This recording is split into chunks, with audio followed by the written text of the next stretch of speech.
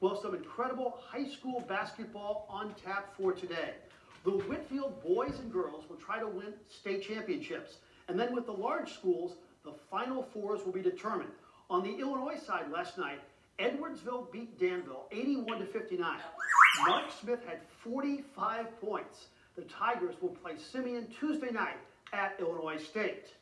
Noah Freder King, Okawville star player, leading scorer, he just was spectacular yesterday in the semis. Watch him cut backdoor a little bit later, seal off the defender. He led the Rockets with 24 points. Later, nobody is going to guard Shane Gans underneath the hoop. He's going to get the easy hoop. Okawville wins it 63-48. They will get St. Anthony's out of Effingham, who's had a spectacular season, in the finals.